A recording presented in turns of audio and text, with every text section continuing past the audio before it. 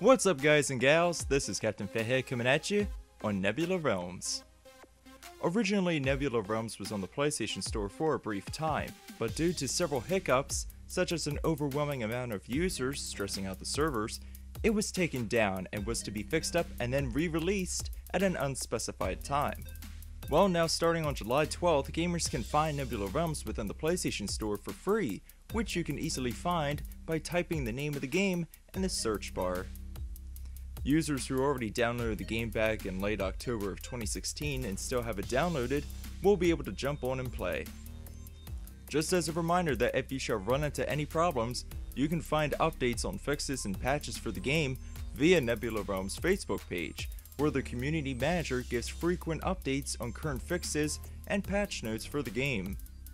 On Nebula Realms, you will be able to create your own unique avatar, chat with other players via text and voice chat, play minigames, and relocate to other public and personal locations, with some being original designs and others being reimaginings of locations from a previous game from the PlayStation 3 called PlayStation Home. When you step into the world of Nebula Realms, you will be greeted with a tutorial of sorts, explaining what buttons do what.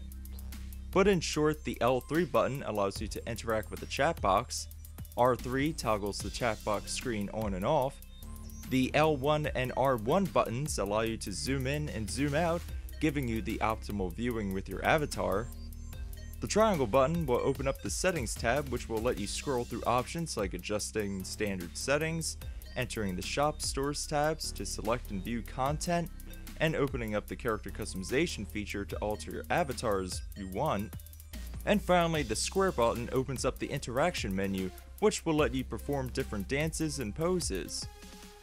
Along with the previous mentioned character customization, you should find plenty of clothing options for your avatar, from shirts to outfits and free to premium content, which will continue to grow in future updates. Now before I end today's video, I'd like to ask you guys and gals if you're enjoying Nebula Realms so far, and what is one feature or piece of content that you would like to be added within the game in a future update.